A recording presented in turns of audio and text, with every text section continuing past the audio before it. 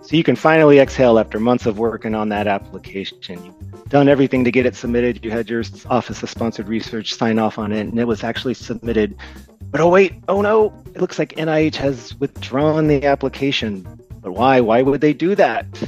Well, join us for this episode of the NIH All About Grants podcast to learn more about the administrative withdrawal process. From the National Institutes of Health in Bethesda, Maryland, this is All About Grants. All right, well, welcome to the show. My name is David Kosov, and I'm with the NIH's Office of Extramural Research. And I'm glad to say that we have with us Dr. Ray Jacobson. He is the acting director of the Division of Receipt and Referral within the NIH's Center for Scientific Review, and he's going to be telling us everything we ever wanted to know about the administrative withdrawal process. Welcome to the show, Ray. So, why does this process actually exist? What's the overarching reason? Well, first of all, let me say, David, thank you for having me. It's a pleasure to be here and maybe explain some of what happens inside of the Division of Receipt and Referral so people understand what happens to the grant after they send it to NIH. And what we hope is that if they go forward to review and people get to hear about the exciting science that you're doing in your laboratory. But sometimes that doesn't happen. One of the charges that the Division of Receipt and Referral has is to look at applications to make sure that all the required elements are there so that when it goes to review, actually the reviewers are able to assess the science and have all the necessary information to be able to do that. Sometimes if there's essential components missing, things get withdrawn because it wouldn't be allowable for review, or there's unallowable material maybe that were included. There's a variety of reasons that could lead to a withdrawal, and I'm happy to talk about those things today. Well, let's jump right into that. So that you mentioned a couple about there of why we might withdraw an application. Can you talk about that more? Sure. So as I said, there's a variety of different kinds of things that might lead to withdrawals. For example, we have some programs that look at productivity of an investigator, and they need to know what level of support the investigators have. And so to be able to measure different investigators in a fair way, they look at productivity in terms of their other support. And so actually those funding announcements, those NOFOs, ask that the applicants submit an attachment that outlines all of the different types of support that they have from NIH, but also from other institutions, so that when the review panels are looking at those, that they are able to have a level playing field and be able to assess people and essentially calibrate productivity versus support. So, for example, if that document, that attachment wasn't included with the grant, it's a required element. So the funding IC says that that document needs to be there. And if it's not there, it can't go and be considered by the review panel or for funding. And so in that case, if it was missing, that application there would be no choice but to withdraw it. That being said, if you submit your grant early, sometimes there's things we can do about that, but I think we'll get to that later. Yeah, I definitely plan to talk more about that. Before we jump to that part, how often do we administratively withdraw an application? Is it a frequent occurrence? I think by and large, most of the applications that we receive go forward. I think right now this morning, we had a staff meeting for the Division of Receipt and Referral this morning. So I met with all of the assistant and associate directors in the group. Currently, the NIH R01 applications are arriving. And I think I asked them how many there were in the queue this morning. And I think there were about 2,500 applications that had arrived. And so we have 10 or 11 staff that look through those applications. And out of those 2,500, there's maybe a handful, 5 to 10, maybe less than that even, depending on, if there's some random element to it in terms of how many things are missing. But it's not a large number. But if you're the person whose application is withdrawn, it's a very large number, right? It's your application. Mm-hmm. And so, ideally, we'd like to move everything we can forward to review, and that's certainly our intent if it's possible. But sometimes we can't because there are parts that are required that aren't there, or there's things that are included that aren't allowed. Yeah, I could definitely see that being stressful if you're one of those few applicants out there. So, and before we go even further, just one more clarification. So, like, how is this different? And when an applicant themselves withdraws an application, what's the difference between them doing it and us doing it?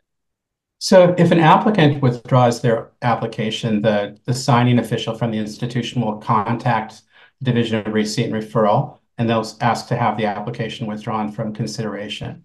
And that could happen for a variety of reasons. For example, there may be a previous version of that application that was submitted that scored well, and the funding institute has made a decision to go ahead and award that application. And so the applicant institution, after receiving an award notification from NIH, usually would decide to withdraw the one that was going to go forward to review. And so they'll reach out to us and ask us to withdraw. And that's a simple process.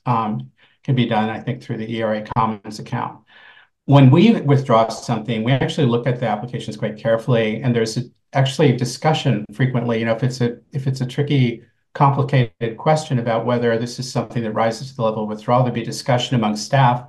And then if there's a decision that the application needs to be withdrawn, one of the staff members actually individually crafts a letter that explains the circumstances and why the application was withdrawn in a good level of detail, and also outlines any possible next steps. And they have their contact information. So if there are questions about the action, actually the investigator and the applicant investigator can reach out to the DRR staff to get further clarification.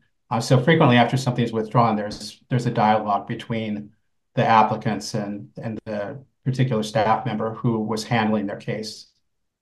Well, definitely like to hear that, there's a dialogue that's going on, and you kind of touched on this. I was hoping to learn a little bit more about like what we need to do to explain, like how we explain to the applicant in that letter and those dialogues. Can you talk more about kind of like what we're telling them in those letters?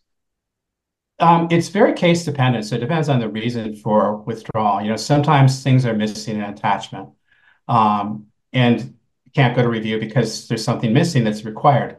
There are other cases where if an applicant decided to submit an application as a new application, but it had been reviewed, a similar project had been reviewed before, because it's a new application, it's not allowed to talk about the prior outcome of the review. So if that information is present in the application, if there's a score or it talks about what the previous review panel said, but it's a brand new application because it was submitted as a new application, we would have to withdraw that. Information would be explained in the letter. One of the requirements after an initial new application is submitted, if it comes back in as a revised application, we ask the applicant to include a required introduction to the application talking about how they understood the feedback from the review panel and what actions they may or may not have taken in response to those. That's a required thing. And the applicants have 1 page for an R01 to do that.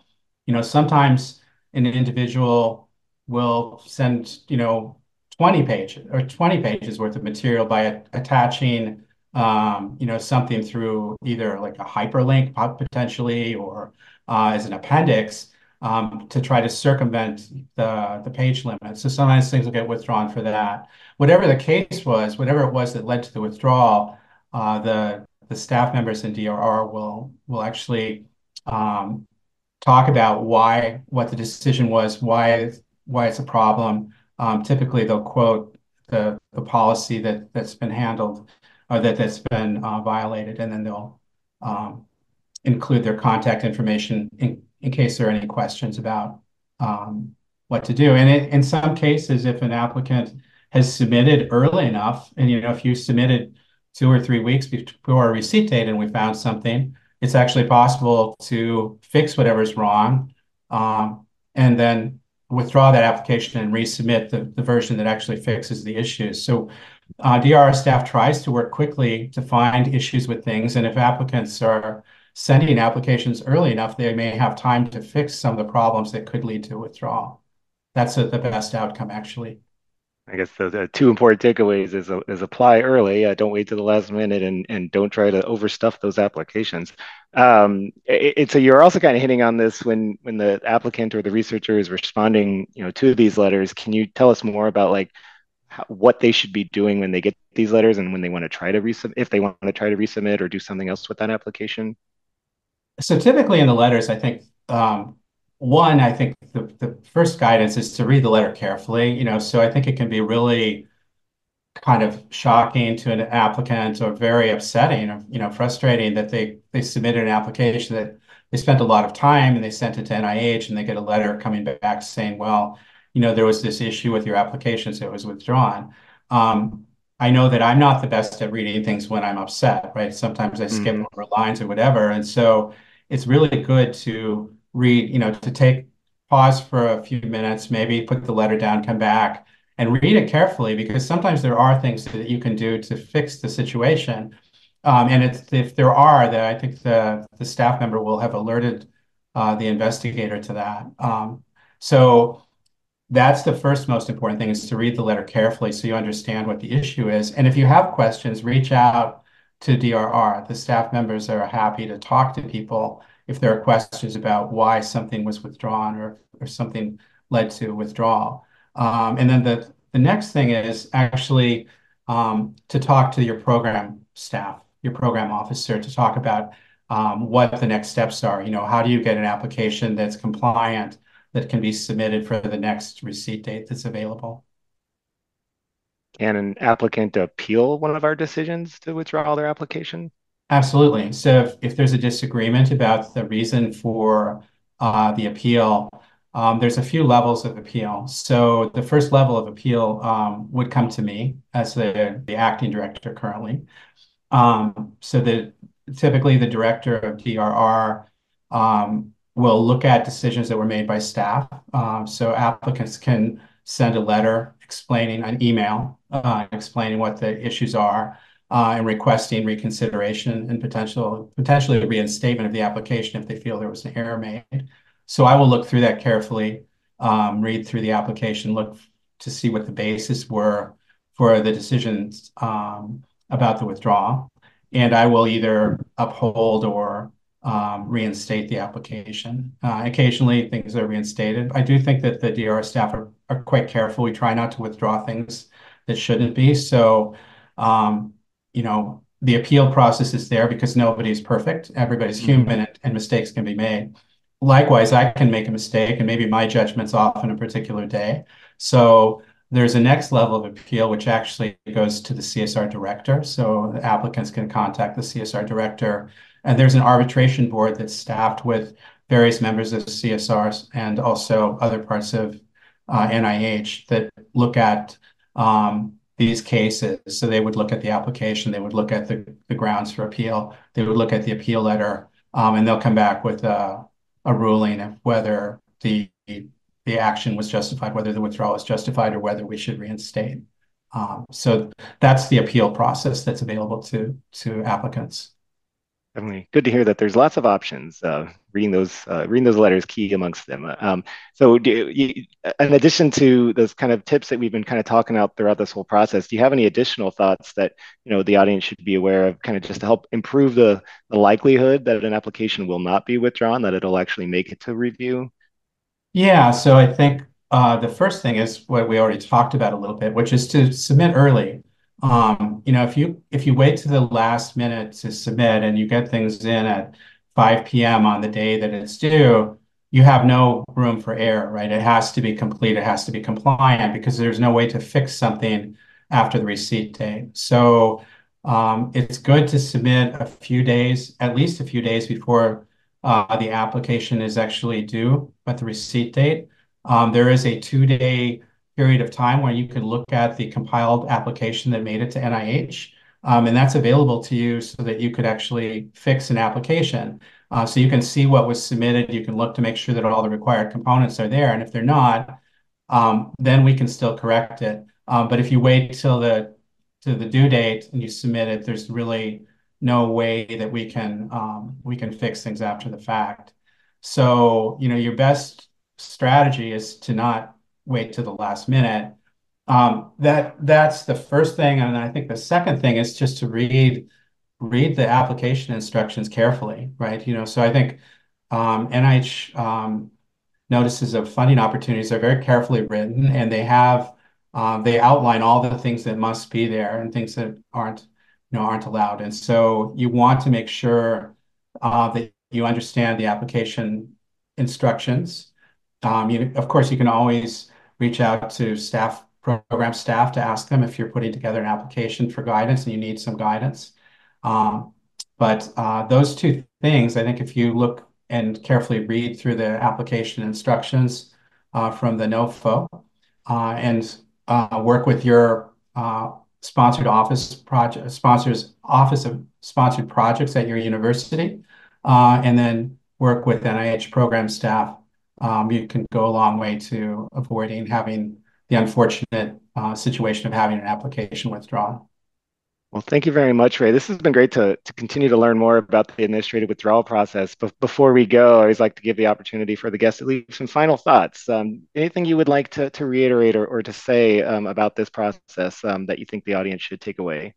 I would just, I think, like to end in saying that we don't withdraw applications lightly at all. I think before that action is taken, DRR staff have typically tried to explore every option we can. If something came in to a notice of funding opportunity where an institute isn't actually signatory on that, we will try to find another notice that the application might fit instead. So we actually will do quite a bit to try to avoid withdrawing an application, because our primary intent is to, I think, get applications to review. And in fact, withdrawing applications is only a small part of what DRR does. We're actually, I would call it a traffic dispatcher for NIH and other parts of HHS. As applications come in, one of the main functions that the Division of Receipt and Referral does is actually not withdrawing, it's actually receiving the applications and referring them to the right place. So we make sure that when your grant does come in and it makes it through the process, that it goes to the places where there's scientific expertise to evaluate your application effectively. And so a lot of the time, the staff is actually focused on that. Well, thank you very much, Ray. This has been great to learn more about this process of how NIH or why NIH might be withdrawing an application that's submitted. To reiterate some points that he made earlier, definitely contact your DRR, Division of Receipt and Referral staff, who might be who are on that letter, or any of the program staff to help answer any of these sorts of questions if you find yourself in a similar situation. This has been David Kossip with NIH's All About Grant.